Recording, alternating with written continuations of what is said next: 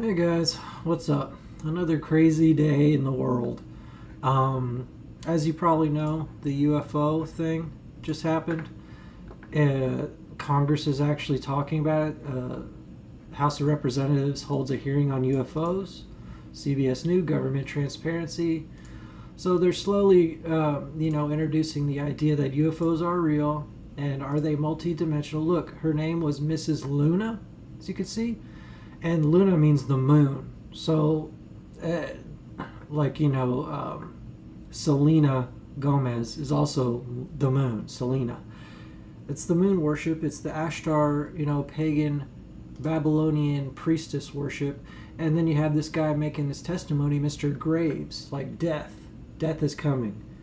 I behold a pale horse, and death rode upon him. Okay? And this is all just pre-planning for the end times. Miss Fox with two X's here. The fox and her earrings have an X or a cross on them. Okay, it's kind of like the wolf in sheep's clothing. So Mr. Biggs, all their names mean something. Okay, and all of their personalities are just a reflection of some end times Illuminati symbolism. Okay, and it's clear as day. Now, what we need to understand is what this guy says. He's pretty awesome. Chris LaSala. I agree with a lot of his stuff, not everything, but a lot of it. He knows Christmas is pagan, so I automatically give him 10 points for that, whereas most Christians are still stuck with tradition. This guy's talking about how the aliens aren't really just from another planet or star system. They're the actual fallen angels that have been here and that have been running the government. Remember what I said about the secret invasion and how Nick Fury in the Spider-Man post-credits sequence, he turns into a reptilian? I showed you that in my last video. Well, the whole secret invasion show, which got completely terrible reviews by the way, was an extension of that and was explaining why Nick Fury turned into a reptilian during that. And so it all kind of ties together. And this guy's saying it's not aliens who are coming to help us because they're more enlightened. It's the Nephilim coming back. And guess what? He makes a great point here. As the KJV states in Luke 17:26, as it was in the days of Noah, so shall it be in the days of the Son of Man. That's what Jesus says. Well, what happened in the days of Noah? Not just a flood, but Genesis 6 says there were giants in the earth in those days, the Nephilim. And after that, when the sons of man came into the daughters of men, they bare children. Okay, so there's going to be another splicing of DNA. The iron mixed with the miry clay. Iron is metallic, robot, alien, AI, whatever, mixed with clay, our flesh. This is going to happen again, just as in the days of Noah, when there were giants and aliens, basically. And so will it be during the end of days. So the aliens are coming back, but they're actually just fallen angels coming back. Here, see, you can go here too. Satanic government actors are psychologically conditioning us to like aliens or to be on the side of aliens, And it's all a sham, and I agree with this guy. It's a false flag. But let's get into some other stuff really quick. Some really controversial stuff. And by controversial, I mean the Bible says it, but you don't want to believe it. Jesus, or church. The church says Jesus saves. Only Jesus, no one else. Jesus says, excuse me, to sit on my right hand and on my left hand is not mine to give. Did you just hear that? Jesus says he doesn't have the power to save you. It's scary. He's the one who brings truth. Jesus is the one who brings knowledge and love and compassion and the perfect example of how to live your life. But his sacrifice is what allows the Father to save us. He's not the one who saves. He's the one who was sacrificed in order for the Father to save us. Okay? The church says to pray to Jesus only. What Jesus says, pray to the Father, our Father who art in heaven. The Lord's Prayer never mentions Jesus once. And Jesus' Father, God, He says, I am the Lord, and besides me there is no Savior. Isaiah 43:11. The church says Jesus' Father is scary, so just worship Jesus. This is a huge misconception, and this is why I talk about how Yahweh is Satan, okay? And how Yahweh is not the same as the true Father of God, of Jesus. The true Father of Jesus says, I am he that blots out your transgressions for mine own sake, and will not remember your sins. Also Isaiah 43. Okay, so the Father is the one who doesn't remember our sins, because he was the one who was in charge of sending Jesus to be that perfect sacrifice so we could all be free from it. You know, the predestinated elect. Not everyone, only the predestinated elect whom the Father chose before the foundation of the earth. Okay? And in Judaism, they say only we worship the true God, and Jesus was just a false prophet, and his death didn't mean anything. But what did Jesus say to the Jews, y'all? In John 8:40, he says, you're of your father, the devil. Yahweh was Satan. That's what he's basically saying. Did Jesus just confirm that Yahweh was Satan? Yes.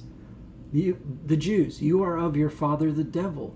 He was a murderer from the beginning, and abode not in truth, because there is no truth in him. He's the father, he is a liar and the father of it. Satan is the father of lies.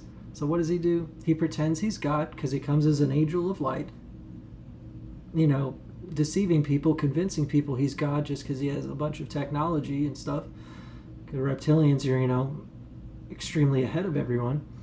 And it literally says he's a murderer. And what is Numbers 31?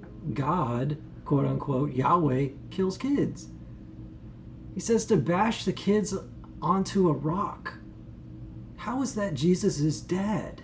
Okay, it just doesn't make any sense unless you accept these conspiracies as true. Okay, and here's my complete Mozart. That was totally worth it. Anyway, before we get into that, let's see some more stuff. Okay, yeah, we'll get into this. Look, this is a Mickey Mouse cartoon because we know Disney was a Freemason because he had the Secret Club 33 in Disney World. 33, of course. But look at this. You see the envelope right here? Just like the Masonic apron looks like an envelope, the Gmail logo. Mickey says, I guess this ought to get some action. Okay.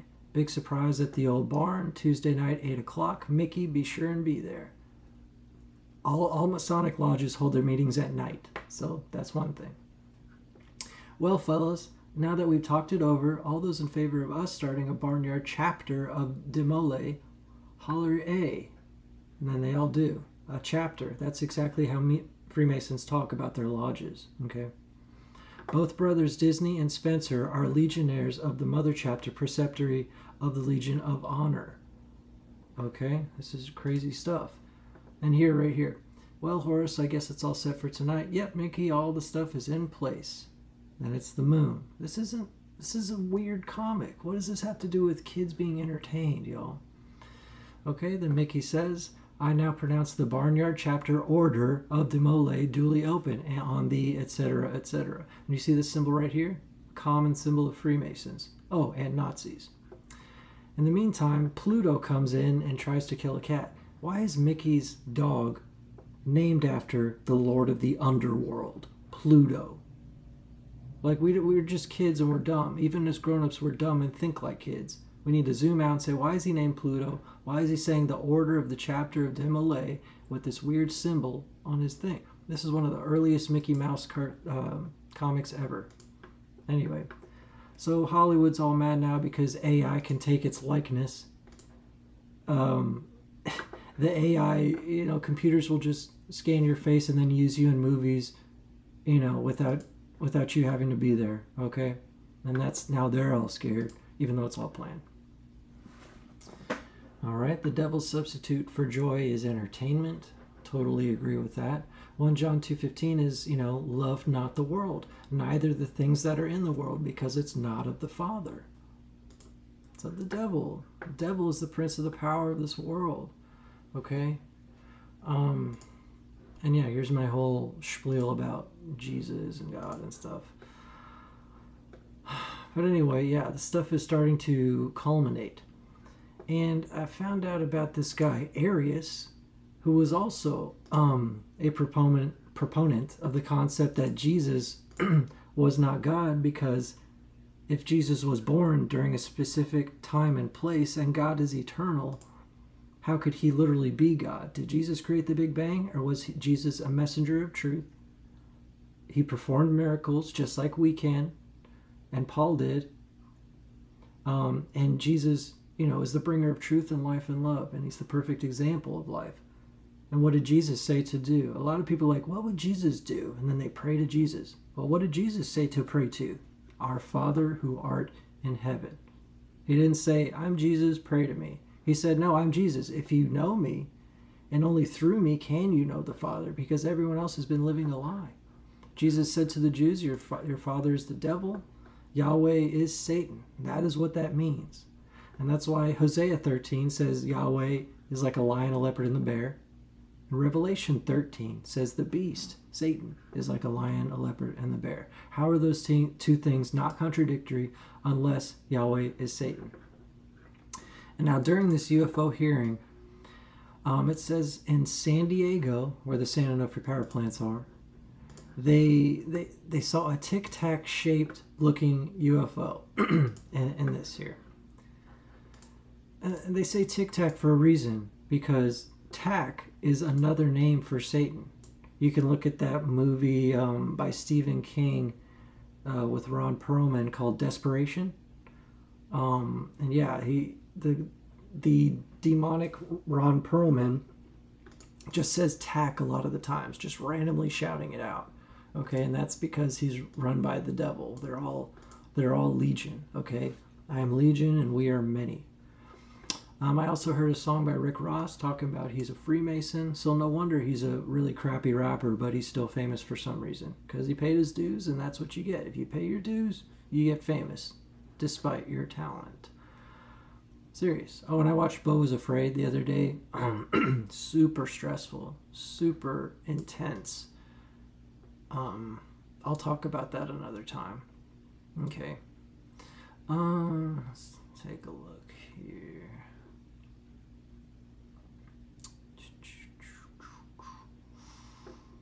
Let's see. Yeah, and in that movie, The Stand, Stephen King's The Stand, about the end of times and the devil comes down after a virus was sent, that whole thing.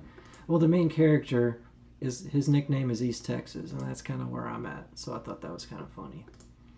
And yeah, secret invasion, once again, the reptilians coming down. It's a secret invasion. They're already here. And if we look at Thief and the Cobbler real quick, it talks about the one eye. The one eye is literally the bad guys of this whole animation, you'll see.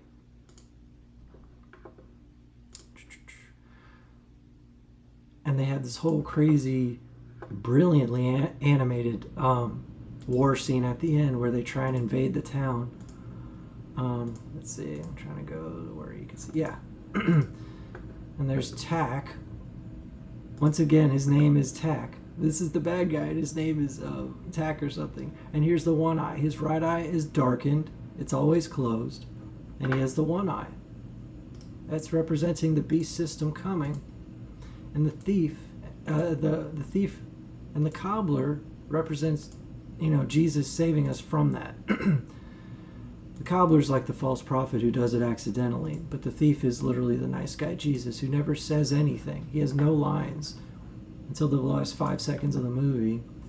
But yeah, the bad guys are the one eye, as we've shown again and again and again. Now, sorry, there's just so much to say all at once. As a Christian, I don't eat crackers and grape juice.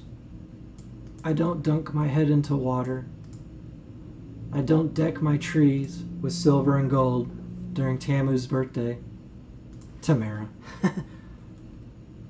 Tammuz. This is what happens when you do voice to text, y'all. It has no clue what you're saying. Ezekiel 8:14 talks about the women weeping for Tammuz, whose birthday is December 25th. Why would Jesus have the same birthday as these pagan, evil things? I don't search for Easter eggs. I don't pray to Mary. And I don't read the Bible in English.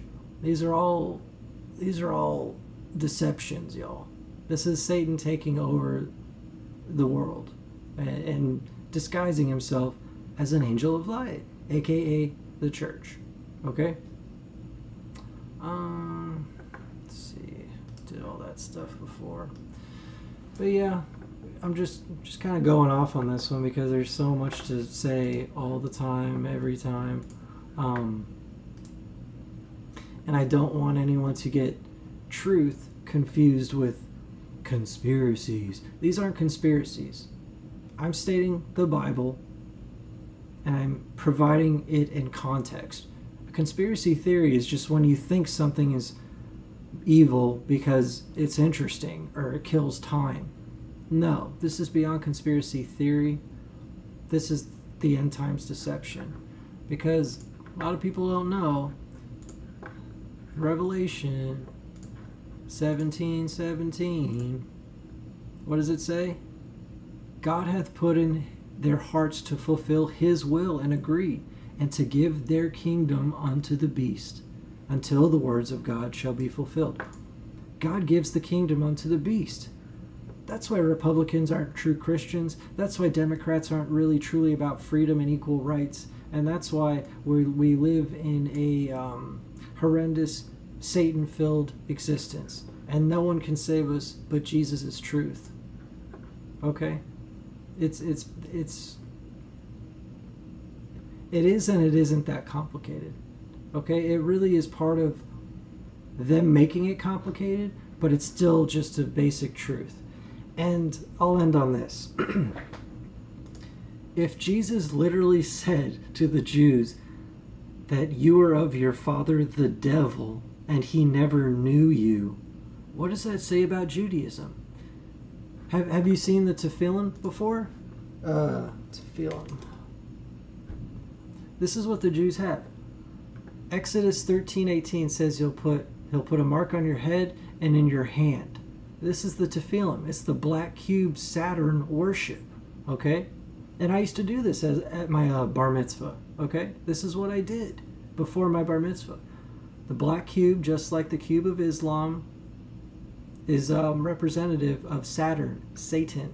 He causes all to receive a mark in their right hands and in their foreheads. This is the Tefillin. The Tefillin is a preview of this. Because when we go to Exodus 13:16, it says the same thing. It shall be a token upon thine hand, and for the frontlets between thine eyes. 13:18 in Revelation is the same as 13:18 in Exodus. Isn't that crazy? And the Tefillin is just a mini preview of that. Okay? And it just happens to be the black cubes. Okay, so Judaism is totally deceived. The Star of David is actually not Jewish at all. It is a completely pagan, satanic symbol. As above, so below. That's what the Star of David is. Okay?